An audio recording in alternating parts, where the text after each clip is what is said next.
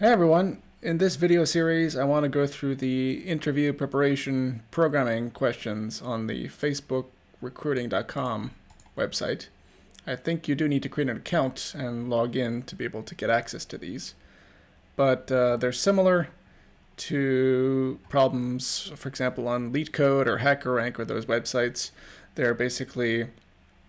questions you might be asked in an interview, or I also think they're just kind of fun to solve and help you with your programming skills, right? So my plan is to solve one problem per video, and by no means do I think that my answers are perfect, so please comment and let me know what your ideas are, and if you think I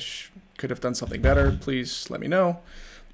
But hopefully these videos will be helpful to some of you, and